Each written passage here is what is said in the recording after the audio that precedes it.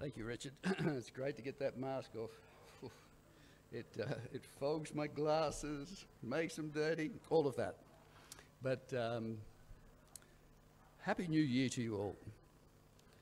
And praise the Lord that He has kept us for another year. And here we are, facing a new one. And I trust that that will be a real encouragement for you, the fact that we're able to face a new year.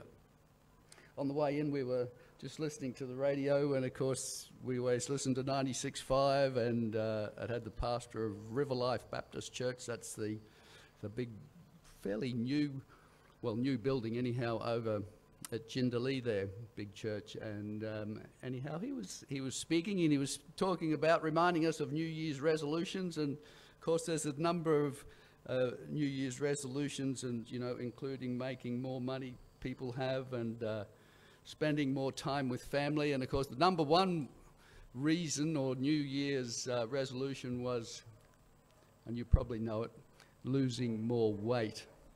Everybody has a big Christmas and then wants to lose more weight. And this lady came into the bathroom, and her husband was on the scales, and he was sucking in his chest, and she said, "That won't help."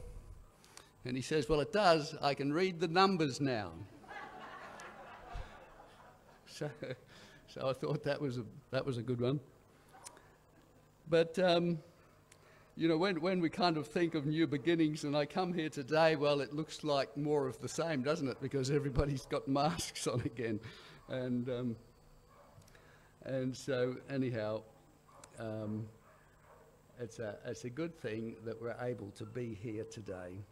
And I wonder if you've made any New Year's resolutions. That's something that you can think about. I wonder if you've made any. It's always good to start off, isn't it, on perhaps a new foot, make a fresh start if some things haven't worked out before, and it gives you opportunity to reboot and rethink. I'd like to read some scripture to you in Matthew chapter 24. So if you have a Bible, we'll read this passage of scripture and have some discussion about it. I'm reading in Matthew chapter 24, and I'm reading from verse 10 and just through to verse 13. And I'm reading from the New International Version. And this is what it says: "At that time, many will turn away from the faith and will betray and hate each other. And many false prophets will appear and deceive many people. Because of the increase of wickedness, the love of most will grow cold. But the one who stands firm to the end will be saved." And then I'm reading again over in 1 Timothy chapter 4. 1 Timothy chapter 4 and verse 1 says, "The Spirit clearly says that in latter times some will abandon the faith and follow deceiving spirits and things taught by demons." I wonder if you know anyone who has abandoned their faith. Thinking.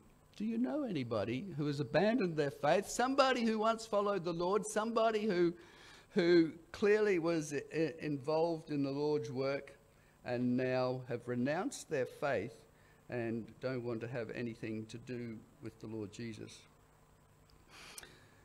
A couple of times a week, right, I have a conversation with a man who has abandoned his faith. They're just little prods, and he's a spare parts interpreter.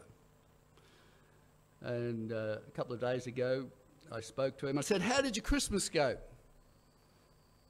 And his immediate reaction was, "Don't do Christmas."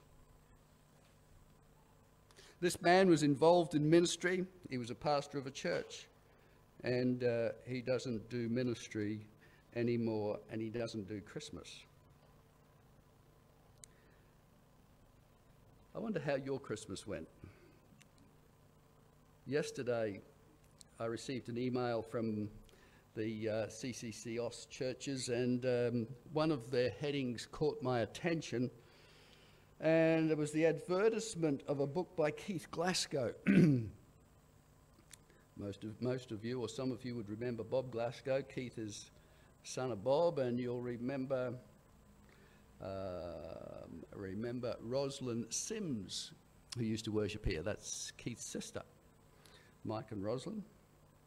But anyhow, he's written a book, and it's called Exit.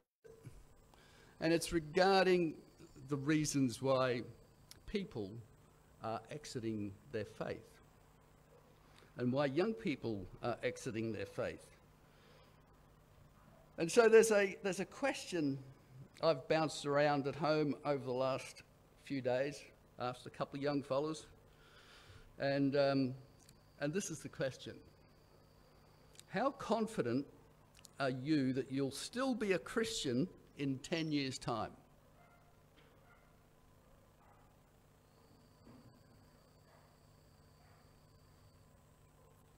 Do you think you'll still be a believer in 10 years?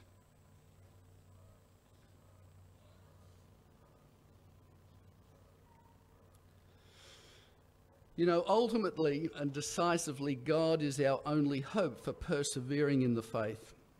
He's the one who keeps us. And in 1 Thessalonians 5:19 to 24, it says, "Don't quench the spirit. Do not treat prophecies with contempt, but test them all, hold on to what is good, reject every kind of evil, and may God himself, the God of peace, sanctify you through and through. May your whole spirit, soul, and body be kept blameless at the coming of our Lord Jesus Christ. The one who calls you is faithful, and he will do it."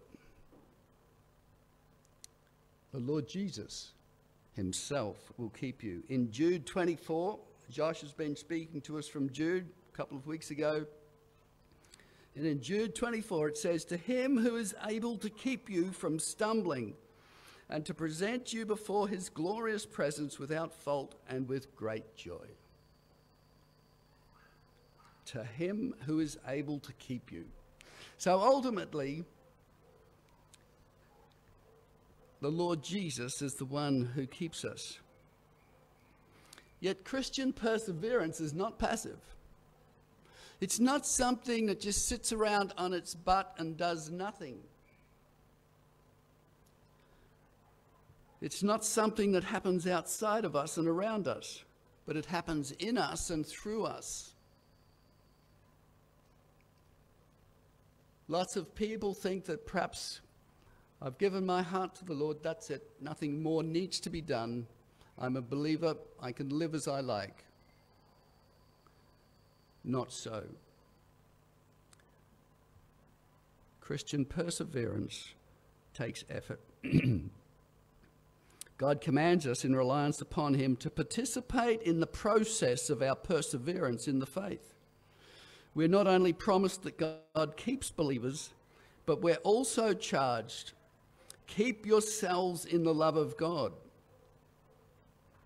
So what we do in perseverance is not the ultimate, but it's important, it's essential. I want to bring to you some things that you can do that remind us that we need to persevere. And I want to talk about the power of habit. The word habit appears only once in the New Testament, and it speaks directly to perseverance. And it comes from the book of Hebrews, and that book is about perseverance. And this is what it says: "Let us consider how to stir one another to love and good works, not neglecting to meet together, as is the habit of some, but encouraging one another, and all the more as you see the day drawing near." And so this particular verse, in negative terms, we're instructed not to develop the habit of neglecting to meet together with fellow lovers of Jesus. And so the positive implication then is that we should cultivate the habit of genuine Christian fellowship. Perseverance is not mainly about unique one-off events and special mountaintop highs, but about daily, weekly, regular routines. You might call them spiritual disciplines. They're habits, habits of grace.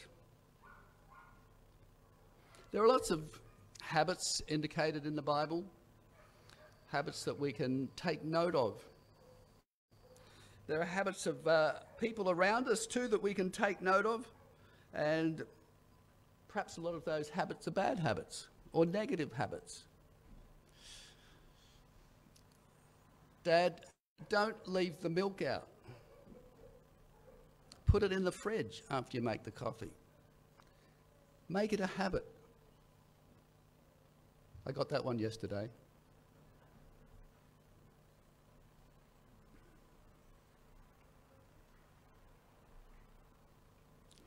When I was an apprentice mechanic, just a young fella, across the road from the garage was the pub. And of course, at 6 o'clock every day, with regular monotony, the same people would turn up at the pub. I didn't knock off till 6. I knew who came. I knew who left. And so with regular monotony, those people had formed habits that they had decided was important in their life.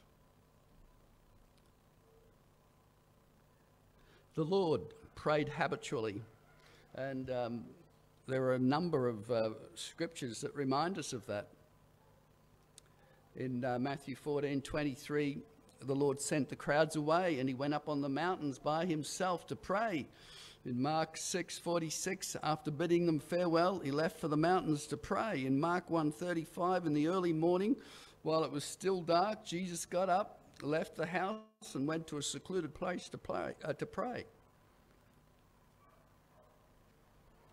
In Acts 17:2, Paul speaking, as was his custom, Paul went to the synagogue 3 consecutive Sabbath days. That was his custom. That was something that he did. And a habit is a settled or regular tendency or practice, something that you do habitually, regularly, constantly. In Daniel chapter 6, you'll recall Daniel in the lion's den. And you'll remember that those guys were out to get Daniel. And in Daniel 6 and verse 10, it says, "Now when Daniel learned that the decree had been published, he went home to his upstairs room where the windows opened toward Jerusalem. 3 times a day he got down on his knees and prayed, giving thanks to his God, just as he had done before." That was his habit. That was his habit, just as he had done before. He got down to pray before his God. I wonder if there's a habit in your life that could get you thrown into jail. Now, that's a scary thing. I wonder if there's a habit in your life that could get you thrown into jail. And that's what occurred in the life of Daniel. And he was thrown into the lion's den. There are keys to better habits, and it's been said that your keys or your perseverance under God is in your habits. Someone has said heaven and hell hangs on habits. We could argue about that. Show me a man's habits and you'll give me a glimpse into his very soul. The habits you develop and sustain today will affect whether or not you persevere till the end or make shipwreck of your faith. That's a challenge. Simply put, your habits are one of the most important things about you. So I've got 4 lessons here that might help you get intentional and become more effective in cultivating life-giving habits for the Christian life. Now, habits, they free our focus. They free our focus from distraction so that we can give attention to what's important and be more fully aware in the moment while continuing to carry on regular tasks and actions. So by forming good habits, for instance, by making a beeline to the Bible in the morning, by praying at meals, by praying at regular points throughout the day, by meeting together with the body of Christ like we are here, we position ourselves in the paths of God's grace. By forming regular habits, we position ourselves in the paths of God's grace. Habits free us from being distracted by our own actions, so our attention can focus on God. If you lie down out in the middle of Compton Road, most likely you'll get run over by a car or a truck. That's what you need to expect. You know what? If you make a habit of coming to church, you might get run over by the grace and mercy and the love of God, and what an amazing thing that would be.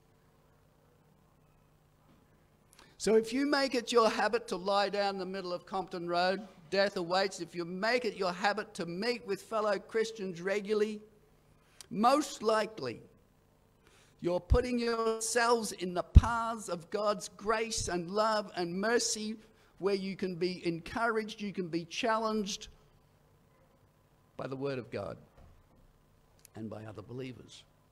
And so we put ourselves, by having good habits, in the paths of God's grace, and what a wonderful place that is to be.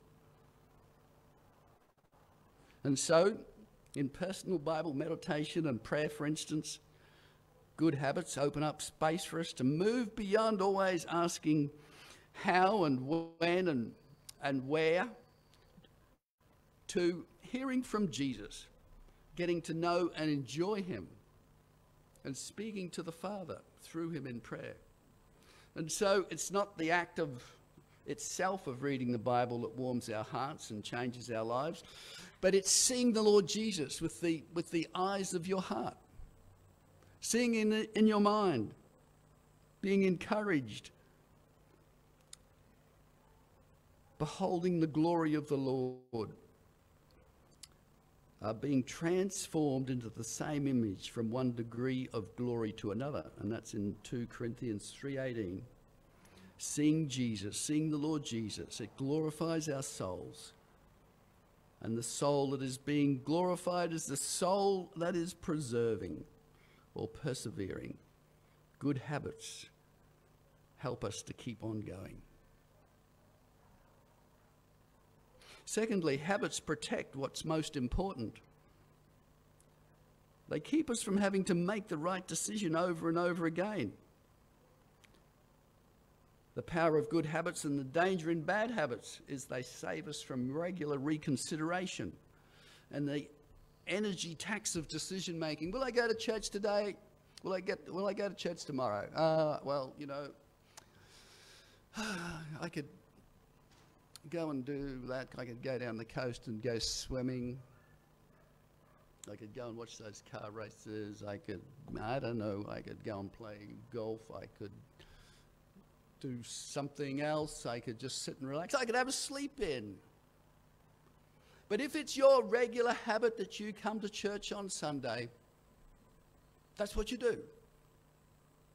You're in the groove. You just get up in the morning and there's no questions asked. You put on your clothes, you walk out, you put on your church clothes, you do those things out of habit. And as a result of that, you're putting yourself in the paths of God's grace. Our dogs know our habits. On Sunday mornings, they get a dentist stick. I don't know how they know, but I tell you what, Sunday mornings, they won't leave me alone till they get it. They know when I get up in this clobber and start walking around, they know it's Sunday. They know they're going to get something special. They know that. And that's the power of habit. Deciding whether to go to God's Word first thing in the morning isn't a productive or helpful decision to make every day. Whether to meet with fellow believers isn't something to reconsider every Saturday night or Sunday morning. And whether to be present at a weekly home group during the week Make the decision, barring rare exceptions, to be there. Make the commitment, form the habit, so that you're not stuck asking the same questions and trying to make the same decision over and over. Good habits protect what's most important. They keep us on the track of perseverance even when we don't feel like persevering. I don't want to go today. I don't feel like it. I'm shot to bits. I had a big day yesterday. I had to drive from there to there. It took me 4 hours, and I feel tired and I'm feeling weary. You've had that before, haven't you? You've been there. But you know, every time you make the effort and you get here today, you're blessed. And you go home and you say, wasn't that great to be there today? Wasn't it good to meet with fellow believers? Wasn't it good to hear God's word spoken? And so you're challenged and encouraged because you persevered. And so we need to keep on keeping on even when we don't feel like it, because it helps us access the channels of God's grace in the times when we need it most. And that's, of course, when we don't feel like it. And as a result, we preserve and keep our souls. Good spiritual habits keep us in God's word and in prayer and among God's people, even as we ride the emotional ups and downs of life. And good habits preserve us or prevent us from making bad decisions. If you're not in the habit of perhaps doing something good, it leaves open the space in your life to do something that you wouldn't normally do, which could ultimately be a very bad decision. Thirdly, habits are not one size fits all. Perseverance in the Christian life is dynamic. It looks different based on your personal experience and how you're wired, the season of life that you're in, your current community, your history. All of these things make a difference on the way that you do life. It should be freeing to know that you're not called to live someone else's spiritual routines. When I started thinking about this topic and this message, I thought, I'll just Google Billy Graham and see what his habits were. Sure enough, bang, up it comes Billy Graham. This were his habits. This is the way he habitually studied the Bible and what he did. I thought, I'll put in David Jeremiah. Bang, up it comes again, 17 habits of David Jeremiah and all this kind of stuff. So if you have a high-flying pastor that you follow or think about, there'll be some habits recorded there. So there's plenty of stuff to follow, but you don't have to be a David Jeremiah or a Billy Graham. You're going to be yourself, and you're going to follow those habits that work for you and allow you to be effective in the Christian life. So habits are person-specific, and God gives us flexibility in how the timeless, unchanging principles of his means of grace intersect with our timely, changing, personalized habits in life. And so you might be a shift worker. Well, probably when you get home at 6 o'clock a.m., you're going to bed. And so maybe the habit might be to read the Bible at some other time. You might be a morning person, and you like getting up early and reading the Bible early in the morning. You might be an evening person and you want to read it at night. Make the habit that suits your situation. It might be something to do with where you live, who you live with.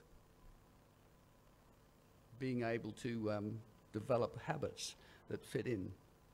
One way to say it is we don't have to wear Saul's armor. And you'll remember and recall the story of David. And when he went to visit his brothers at the battle against the Philistines, and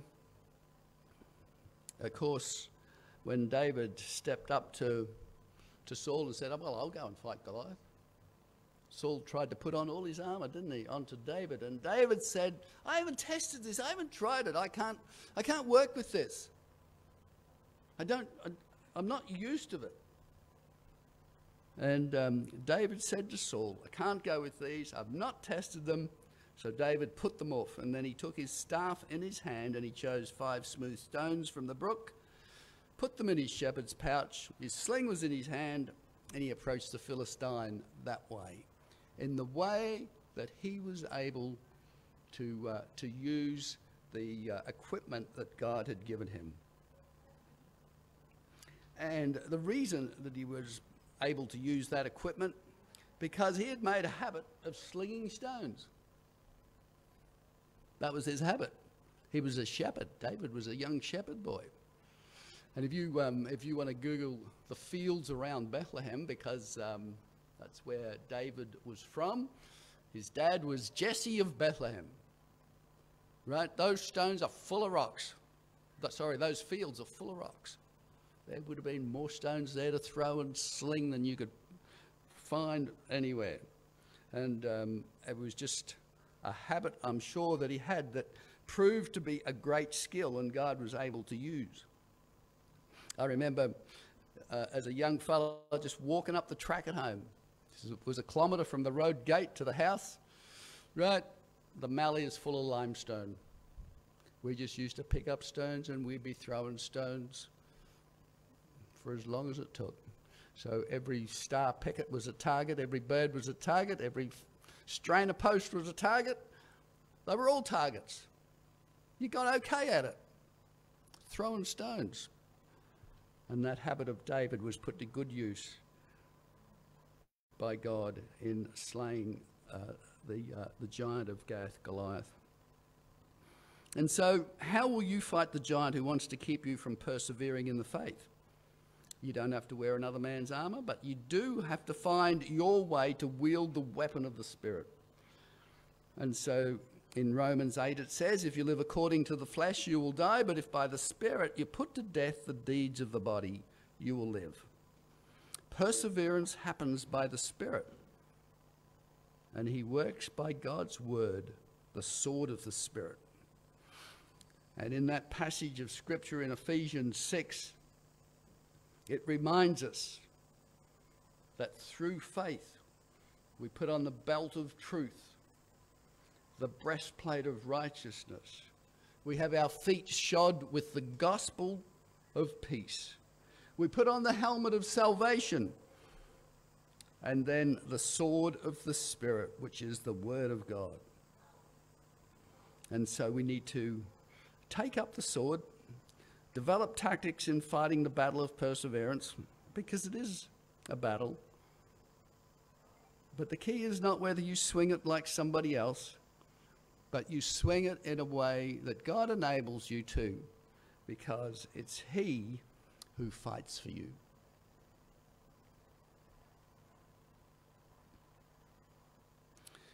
Helpful spiritual habits and true Christian perseverance are not driven by mere duty, but by joy. Habits, are driven by desire. Habits are driven by desire to make a change. And if you make a New Year's resolution and you have a desire to change something, if you do it often enough, it will become your habit. And habits are driven by desire. And what an asset it is to our Christian perseverance. Desire and reward drive our habits. And God designed you and I that way. Habits are an earthly gift to perhaps open our mouths for the taste of heaven. Taste him. Taste and see that the Lord is good. And so habits and spiritual habits are driven not by mere duty, but by joy. And in Hebrews 10:35, it mentions a great reward that is coming to those who persevere.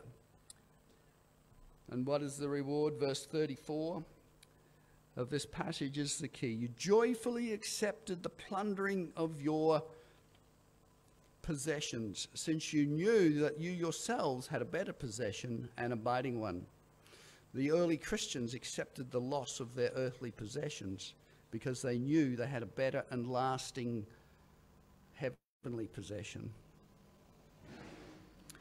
So the ultimate goal of cultivating holy habits is having Jesus, possessing him by faith, knowing and enjoying him. He's the great end of perseverance. He himself is the center. He's the apex, the essence of our great reward. What habits of grace do for our souls and how habits of grace play an essential role in our perseverance in the faith is turn our eyes away from the subject of our faith and turn us to the object of our faith, the Lord Jesus himself. And in Hebrews 12:2 it says, "For the joy set before him, he endured the cross, despising its shame." So we're not persevering because we think we've got to have to. We're persevering because we want to see Jesus. We persevere because we want to be with him. We persevere because we want to know and enjoy the Lord Jesus.